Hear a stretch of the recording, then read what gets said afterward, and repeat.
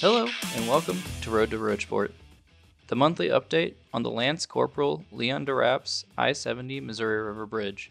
In this month's edition, we'll be talking with Mike Schupp, the construction and materials engineer for this project.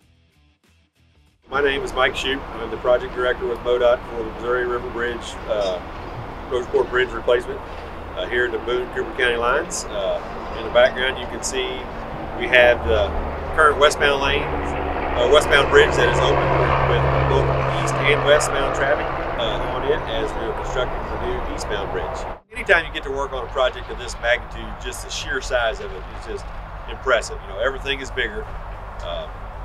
We do a lot of bridge replacements in the state of Missouri every year. We just don't do a lot of them this size. During January, we've been working on all our bends. You know, we start on this end, on the west end of the bridge, that's bend 1, and it goes all the way through bend 16.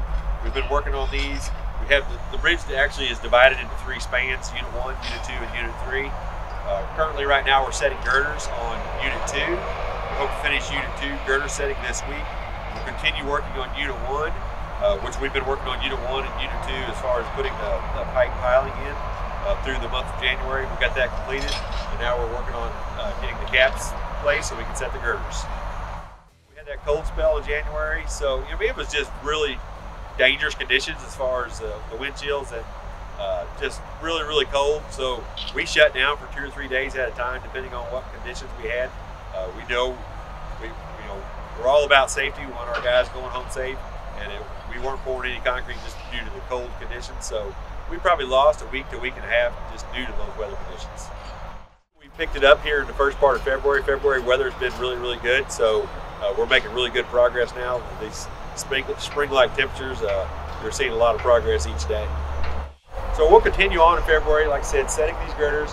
We'll finish span 2 this week, then we'll continue working on span 1, or Unit 1. We probably won't get Unit 1 done by the end of February, but I look to us to have it done by mid to late March, having all those girders set. We'll start decking Units 1 and Units 2, and then we'll start working on Unit 3 out in the river. Our girders come just 30 miles west of here, so we bring them in, we have them staged up there off-site. They're actually on site, but out of our way. We get them all ready to, we put our cable stay on it, so we can put a cable on it so the guys can tie off when they're setting those girders. They'll have them ready to pick. They'll pull the trucks up here.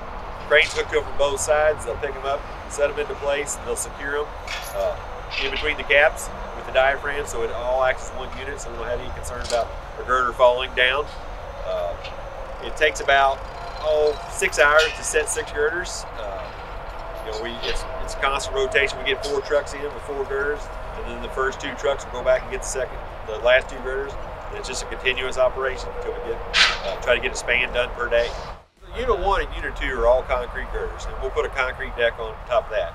When you get to Unit 3 out there across the river, you can see all those are steel girders. That's the structural steel we're talking about. So due to the fact that the spans get so much longer out across the river, that's the reason we have to go to steel, so we can get so much depth. The concrete girders are only 6 foot high.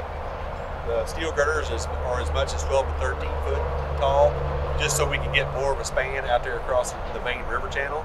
So that's all the structural steel that we'll be doing, which is actually composed of span bent 11 to bent 16, which consists of Unit 3 of the bridge. Once we get all that structural steel set, we'll continue on just like we did on Unit 1 and Unit 2, setting the decking, and then pouring the concrete slab that goes on top of it. Thank you for watching. Remember to like, share, and subscribe to MoDOT Central Missouri District on social media for content on this project and more. Until next time, stay safe, remember to buckle up, and put your phones down.